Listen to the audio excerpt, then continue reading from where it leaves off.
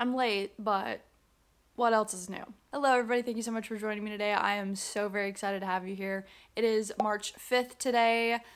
I know, I'm a day late. I was working on my February mystery challenge video yesterday. Then I realized that I had not looked at the March prompt. So that's what we're gonna do today. Not even wasting any time getting into this because I feel like I do this all the time, right? It's just common knowledge at this point. So we have the National Reading Month achievement.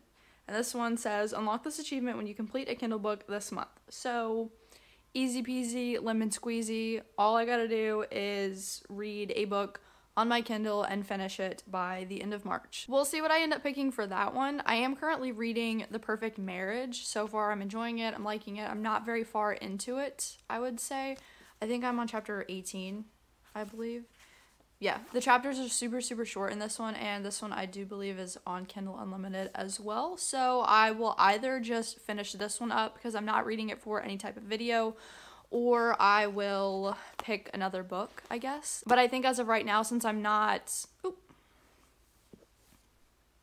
doing anything with this book, I probably will just continue the rest of this to unlock this achievement. I literally just dropped my Kindle on the floor again. Oh my goodness. So let's see. Yeah, it is on Kindle Unlimited. I don't know why I made a question about that. I've been reading it on my Kindle. I'm 26% of the way through, so I'm a fourth of the way through the book right now. So far I'm enjoying it. I think it's pretty good. It's not like, you know, the most intricate storyline, I feel like. It's literally just a guy that has an affair with this woman who is also married. They end up going to his lake house and spending the night together. He wakes up, sees that she's still sleeping, decides to leave her to get back to his wife, and come to find out she was dead. So, yeah. His wife is an attorney, so she's the one kind of handling his case, which is kind of where the intricacy lies. I think from the back of the book, she's trying to figure out whether or not her husband is guilty. He is telling us right now that he's not guilty, so I don't know if he's gonna be like an unreliable, not narrator, but I guess character. I don't know if he's gonna be like unreliable and like maybe he could have done it, or if he's like actually telling the truth and like we know off the bat that what he's saying is true and that he didn't actually kill her, so they're just trying to figure out who in fact did it. I don't really know, because on the back here it says, but is Adam guilty or is he innocent? So I don't know if we even know if he's innocent or not. I don't know. I'm not really sure how that's gonna work, but so far I'm enjoying it. The chapters are pretty short. It's a very quick, simple, easy read. I'm kind of flying through it. I haven't been reading like a ton, but what I have been reading, I have been able to get through it fairly quickly. So I'll just finish up this, keep going with it, and then give you some updates and let you know what I'm thinking. The next mystery reveals itself on the 20th of this month, and the hint, it says the final chapters. So maybe we'll be reading a book with a certain amount of chapters or something in it. I don't know. I feel like last time the prompt was something about like playing games with your heart, and like as I was going back and editing the video I was like, oh well, that's probably like a sports romance, right? No, it like had nothing to do with anything that I was saying, and it was just like reading on Valentine's Day, so it definitely wasn't that unique. It wasn't like a really thought out prompt or anything like that, especially with the like hint. So I'm starting to think that the hints have nothing to do with any of it and that they don't really matter. But who knows, it's still kind of fun to guess. So again, I will be finishing up The Perfect Marriage for this first achievement, and then I will let you know what I think of it, and then we'll let you know whenever I get that unlocked.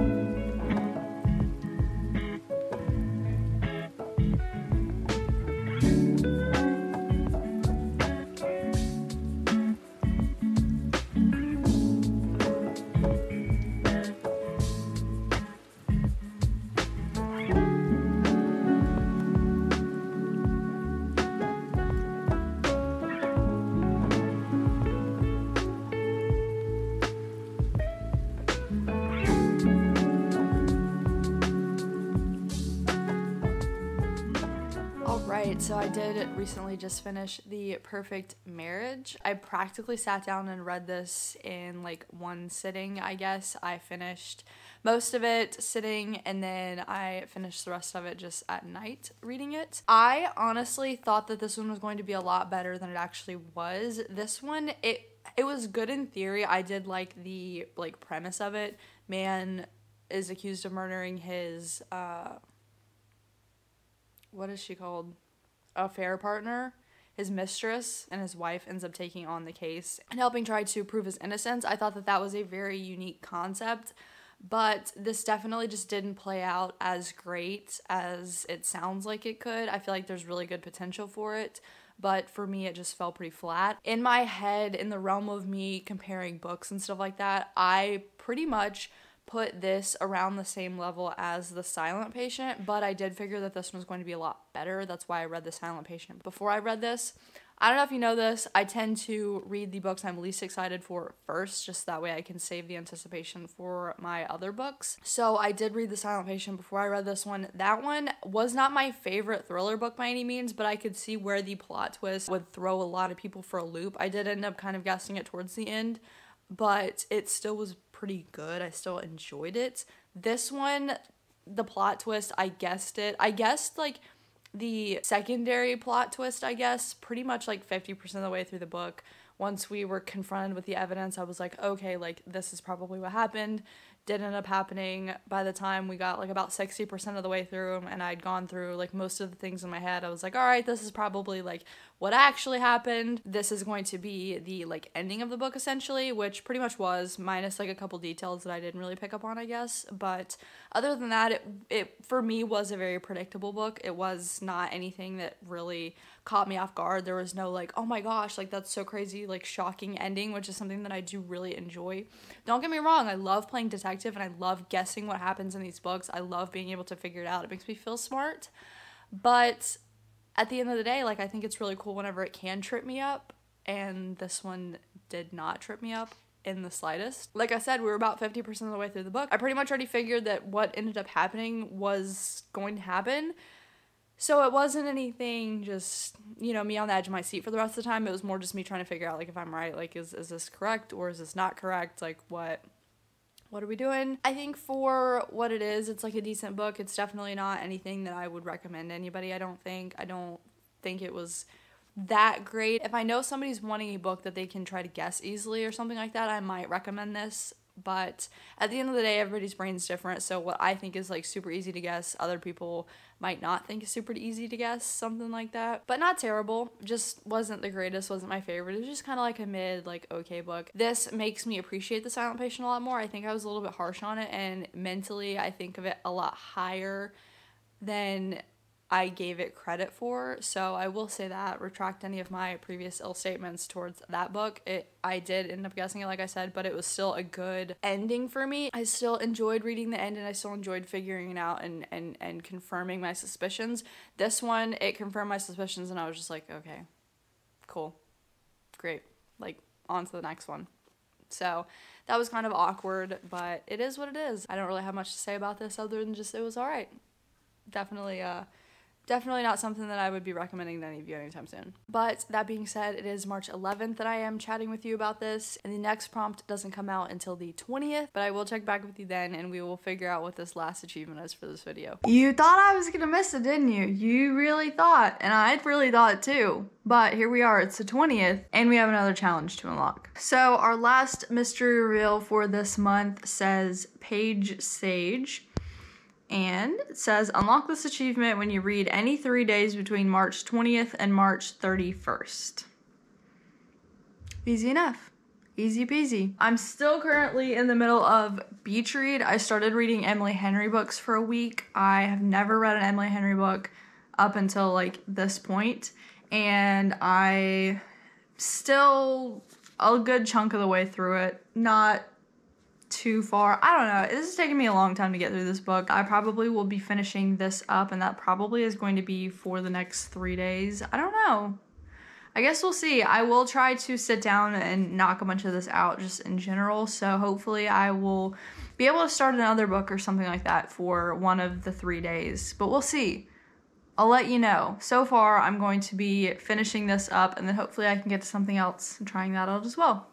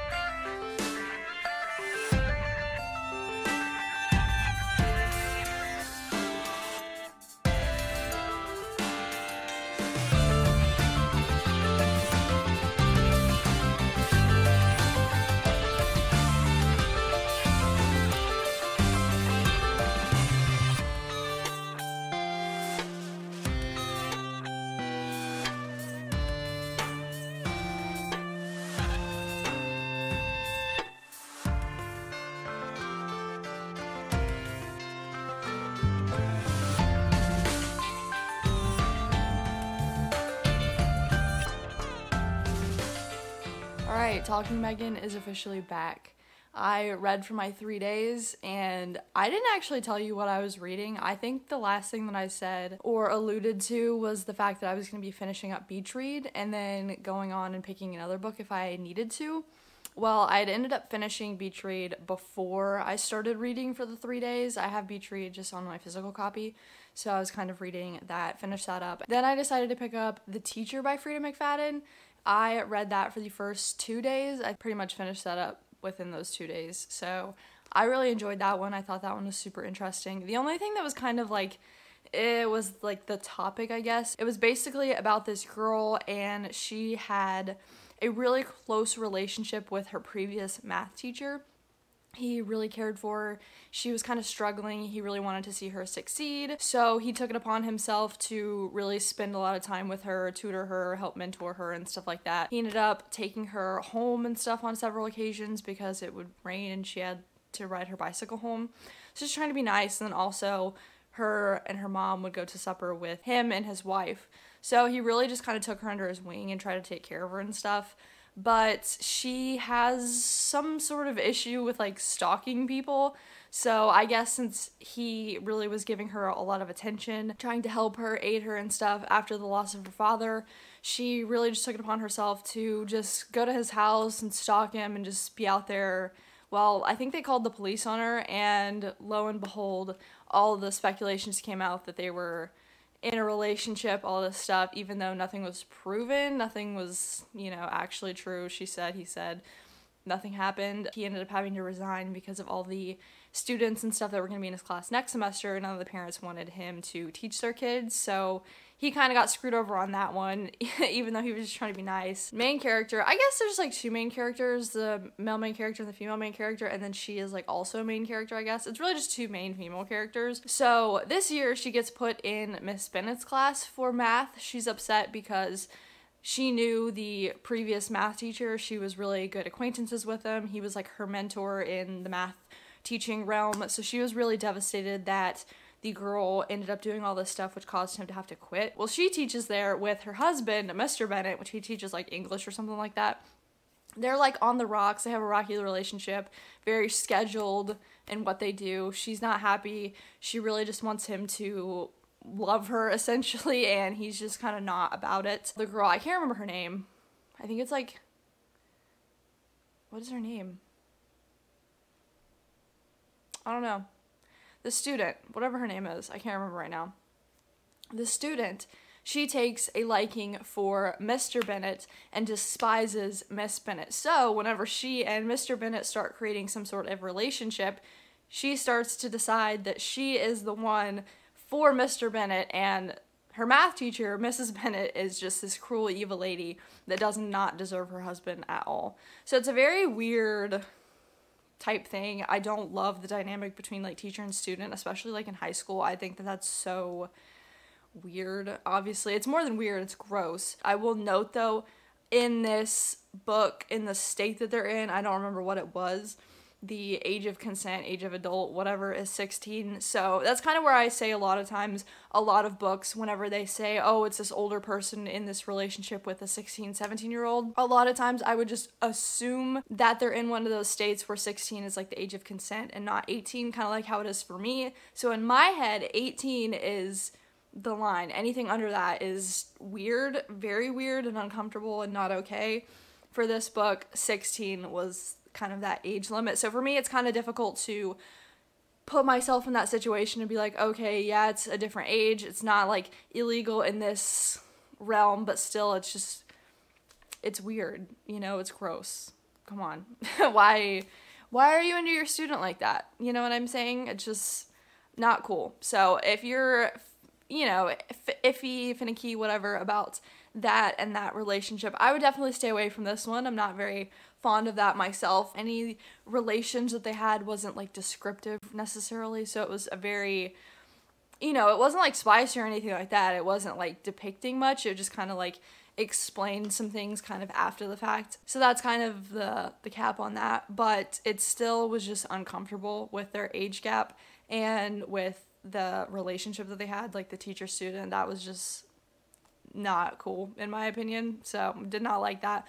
But other than that, I thought the book was super good. I actually did really like it. I feel like in the past Freida McFadden books that I've read, they don't really have a prologue where they kind of tell you what's going on, climax of the story. This one had that prologue where it kind of tells you, it gives you a glimpse into what's going to happen later on, but it doesn't tell you who it's happening with and kind of what's going on. Like on the first couple pages, it's like, oh, she's standing in a grave by herself that she's digging with a dead body next to her, you know what I mean? So it's kind of like, oh, well, who is this person that we're, you know, looking at? Who is the one doing this?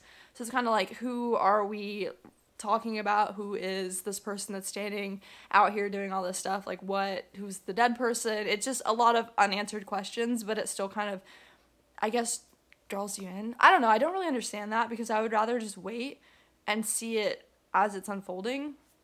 But also it's not that big of a deal because I read it and then pretty much forget about it. So by the time I get to the climax, I'm totally forgotten about the entire prologue that I just read about the dead body. So yeah, I actually did really like it. I really just wanted to pick up a quick thriller book. I think in terms of guessability, it wasn't too difficult to guess. It was kind of something that I would have saw coming. I think there was multiple plot twists throughout the story, probably at least like 4. And I don't want to say like heavy plot twists. A lot of it was just like bits of information that came to light where you're like, oh crap, like, oh my goodness. I don't know if you would consider that a plot twist. I kind of put it all in the same thing because it kind of is one of those shock factor find outs, you know what I'm saying? So I don't know. I really enjoyed it though. I thought it was pretty good. I think as of right now, that's probably one of the most enjoyable Freida McFadden books that I've read so far. I think Never Lie, is that what it's called? I think that one is my favorite as of right now, but I would say that The Teacher's a pretty close second runner up, if not like kind of on the same level. I don't know. It was really good though, but part of me thinks that I need to give it like a lower rating than what I'm thinking in my head, but I don't know why. I don't know if it's just me trying to be stingy with it or if I just don't actually have my feelings set in stone. I don't really know, but I'm sure come time for me giving you the wrap up, which I'll probably talk about a little bit later today and then put that video out after this one. You'll see what my thoughts were fully and what I decide my rating is going to be. But until then, I don't really know yet. I'll figure that one out. I'll still sit here and ponder on it.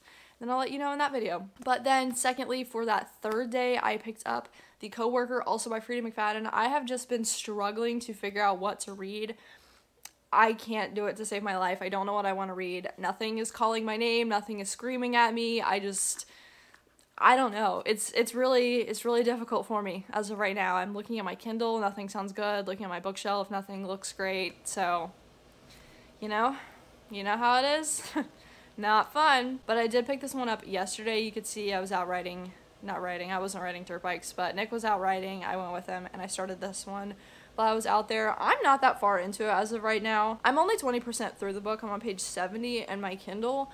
I do think that it's fascinating so far. I had a difficult time getting into it because I just couldn't focus on it while I was out there. But as I've really just kind of gotten into the story, it is a little bit more interesting. I don't want to say that I think it's more interesting than the premise of The Teacher, but I think that it is still pretty good so far. I don't know as of right now if I'm going to enjoy this more than The Teacher. I feel like I might not. It just depends on the way that the book goes, the direction that they take it. Not quite sure, but I definitely didn't get that far into it, especially yesterday. I was probably like 10%, I would say, maybe 15%, something like that. I'm not mad about it so far. So far, I'm really enjoying it. I'm liking it. I'm very excited to see what happens. I normally enjoy Freida McFadden books. I think even if I don't care for them that much, they're still good, you know? They're still entertaining, still have some wow factor to them. Even if I guess it, I'm still like, oh, okay, like, yeah, that was cool. You know what I mean? Hopefully I'll get through this and then maybe I'll get out of a reading slump and I'll be able to find something else to read. But that is the March Kindle Mystery Challenge for you. I don't even remember what the first challenge was. I'll have to look it up. Okay, so the first one was for National Reading Month, and that one was basically just unlocking the achievement after I read any book during that month. And then this one, of course, was reading 3 days between the 20th and the 31st of March. And we went ahead and got the little achievement for that one, so that's super cool. I'm very excited about that. We ended up accomplishing it, thank goodness. But I guess that's it. That's all I got for you. These are all the books that I read for the Kindle Mystery Challenge. I unlocked all of the mysteries. Hallelujah. They weren't that difficult, but I am very excited to get into the April ones. I think it's always fun just getting new ones for a new month. Also, it's going to be springtime, so there's going to be hopefully more exciting challenges, stuff like that. Hopefully more seasonal stuff. That's the goal. That's what I always like to see. A lot of uniqueness. I think that's very fun. But if you have read any of these books that I read in this video, let me know what you thought about them. Let me know what your opinions were, if you liked them, didn't like them. Let me know if you agree with my opinions. Literally just the whole nine, everything that you want to say. Just leave it down below in the comments. But that's it. Thank you guys so much for joining me today. I hope you have a fabulous rest of your day, and I hopefully will get to see you in the next one. See ya.